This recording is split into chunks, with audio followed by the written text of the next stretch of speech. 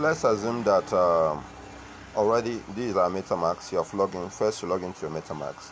Now, this is your testnet wallet. Okay, I've sent you one testnet already. All right.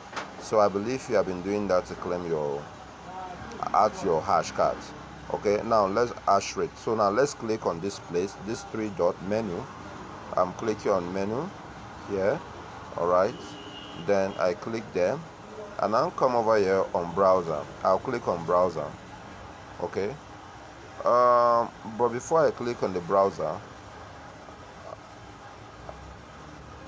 okay, now yes, I just click on browser now. I just click on browser. Okay, let me see. Okay, now good. Now what we will do here, under this particular place here, okay, you see what I just did? Let me go back again. Cancel. Okay, here, let me show you. Here, this particular this particular come cancel. Now please take note here, this place. Okay, click it. I just click there. I just click there. So what I will do right now is that I'm going to enter the URL. So look at it now, and then click on scan.codao.org. all right, now I go. Now let's wait. Okay, now go down, bring it down. Now under down, you see where they say add core network. All right, look at it there. Okay, I'm going to click there.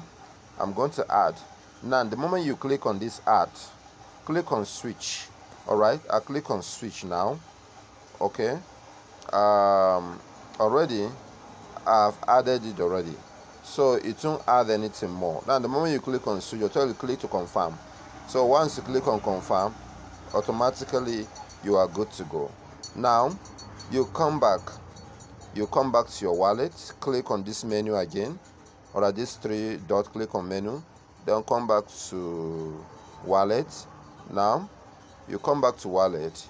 So here you come back to wallet, click on this wallet.